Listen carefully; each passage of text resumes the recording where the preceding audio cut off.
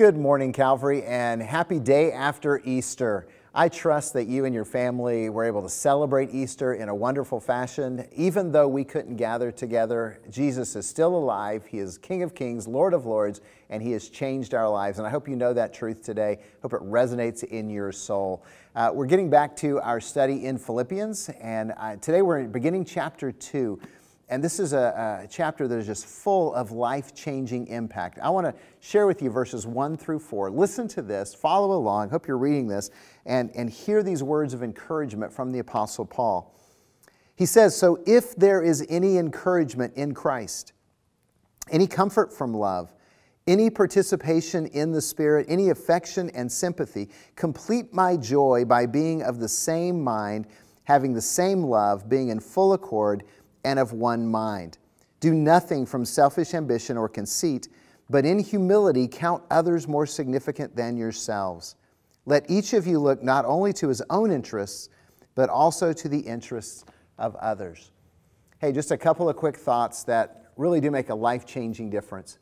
First of all, the Apostle Paul talked about being of the same mind, united in purpose and in spirit. And here at Calvary, we like to put it this way. We are not about uniformity or conformity to an external religious standard. We are united in love and in mission. We're united because Jesus loves us. He's saved us. He's changed our lives. He's given us hope.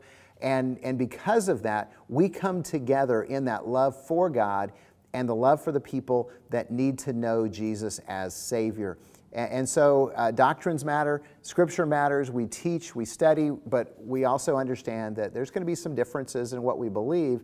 And as long as we value each other and love each other, because we're united in spirit and we're united in the mission of Christ, we're going to serve together. And I believe we're going to see the communities of Parker and Lake Havasu come to faith in Jesus Christ because we are united in that love for Jesus, and we're united in the mission of leading people to a life-changing relationship with Jesus Christ. Now, verses 3 and 4 are some of my favorite verses in all of Scripture. I share that because these are verses that God used to change my life, to teach me how to relate to the world, how to relate to other people. And I think if we can live these out, then it makes a huge difference in us personally, in all of our relationships, and as followers of Jesus. Because he said, don't do anything from selfish ambition. Period. It's not about you. It's not about what you want. It's not about the things that you desire. He says, don't do it because of selfishness, but rather consider others more important than yourself. Now, other people are not more important than you. Jesus died for you. Jesus loves you, but He died for them and He loves them as well. And so what He's asking us to do is to look at other people from a servant perspective. To emulate Jesus by saying, hey, even though I may not want this, I'm going to do this because I care about others more than I care about getting my way. I care more about the good of others than I care about winning an argument. You see, when you embrace that attitude of humility, it changes every relationship, it changes every conversation, and it no longer becomes about how I can get what I want, but how can I serve you? Not merely looking after my interests, but also the interests of others.